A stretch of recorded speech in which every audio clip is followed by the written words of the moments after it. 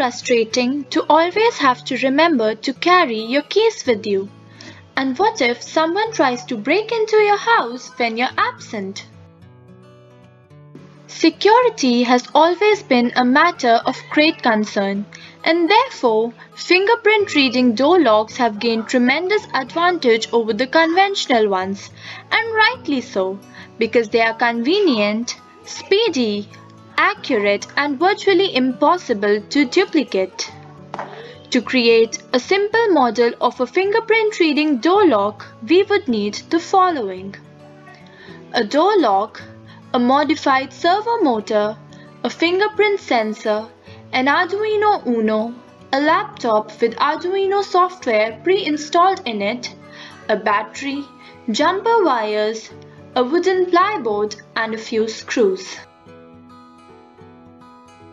First up, we'll take the wooden plyboard and fix a door lock onto it. We'll connect the modified servo motor adjacent to the lock and fix a long screw onto the handle of the lock such that its other end is in contact with the motor. Next, we'll take the fingerprint sensor and the Arduino Uno and make the connections as mentioned in the slide.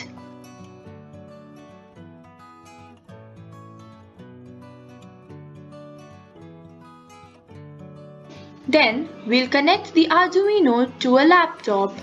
We'll burn our Arduino in the code as mentioned in the next slide through the laptop in which we have the Arduino software pre-installed.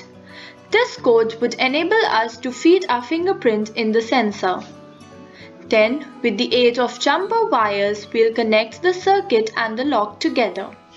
Finally, we'll connect the entire circuit to a battery. The motor drives the lock to open and close whenever the correct fingerprint is recognized by the sensor.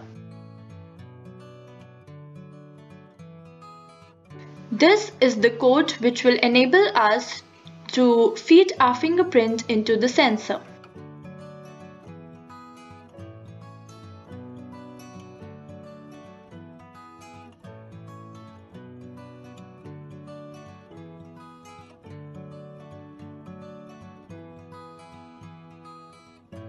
The working of the motor has been shown in the adjoining video.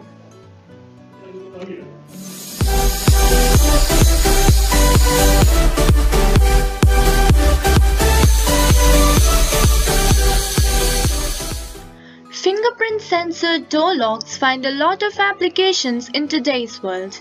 They can be used for household security, for securing lockers, bank lockers, and locker rooms. They can be used for the purpose of hotel room security, cars, security, and important record rooms of offices. With a few advancements, they can also be used for recording attendance at workplace and schools.